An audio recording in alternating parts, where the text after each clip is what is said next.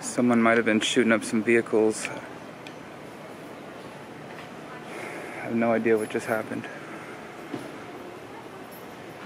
But there is an uptick in gun violence in the city of Portland.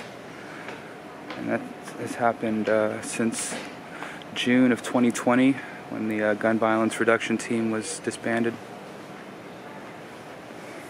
A little shaken, but What's up? I'm a little shaken. Oh, you alright? Yeah, I'm alright. I just heard the shots outside my window, like over 20 of them, all at once. It's crazy. Did any of them hit your building or anything? No, I'm on Everett, 21st and Everett. Yep. Yeah. Jeez. As Sounded. far as we know right now, nobody got hurt. So That's good. it sounds like it was two cars shooting at each other. Okay. All right.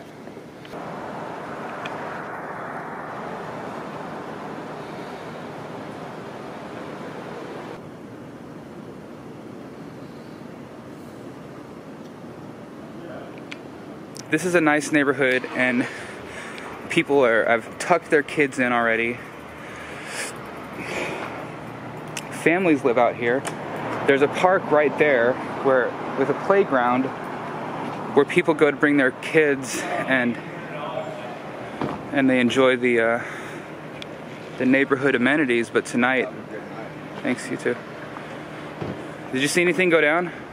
No, Apparently a couple of cars shot at each other over there. I heard over 20 rounds go off outside my window. I was way down there about like 15 minutes ago. It was at El Camino, and of course, they both fucking put bullets back and back to each other.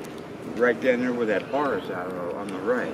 You're saying it was an El Camino? El Camino and a Porsche. And a Porsche, Yeah, okay. A black Porsche and a red El Camino. And they both got swerving around, and then one dude got out and started shooting at the El Camino. oh wow. Oh wow.